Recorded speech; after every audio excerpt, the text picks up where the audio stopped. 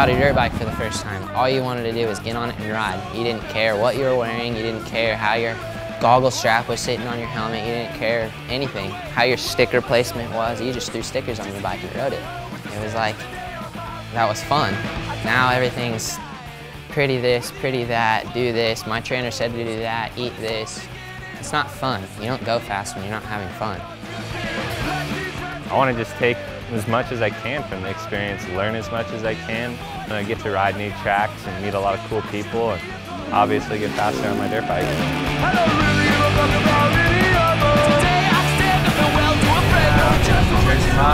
Jersey Mike sounds on point.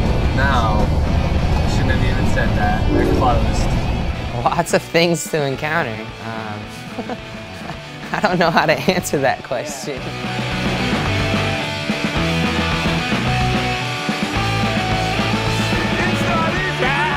It's going to be a once-in-a-lifetime experience. It's going to be the most bitchin' experience of my lifetime for sure.